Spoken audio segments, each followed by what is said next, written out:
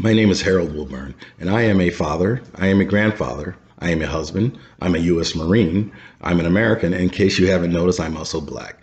And today I'd like to have a short conversation with you about what Black Lives Matter movement means to me. First, let me tell you what it does not mean to me. It doesn't mean that only Black lives matter. It doesn't mean that white or any other lives matters less. It means if we are going to say all lives matter, then the statement Black Lives Matter has to be true also. Now let's be realistic. We have to stop the killing of innocents. But more importantly, we have to get rid of the acceptance that those killings are okay, that there's something we can live with. We can't live with those. Now, this movement, it isn't new. It started with my grandparents. They fought for equality. My parents continued that fight during the civil rights movement to get to that finish line of equality. My generation continued it, even after great progress.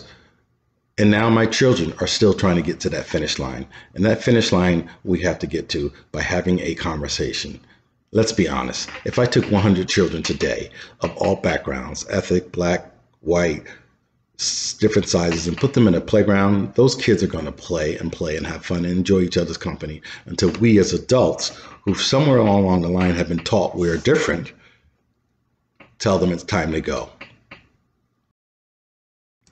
So what this movement means to me is we as adults have to sit down and have a two-way conversation on where that disconnect happened, from the kids having a good time to us now thinking it's okay that some of us can be killed and some of us can't.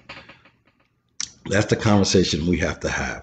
We have to first acknowledge there's a problem, and then we have to discuss that why we accept it and stop accepting these things that we consider wrong. So that's what the Black Lives Matter movement means to me.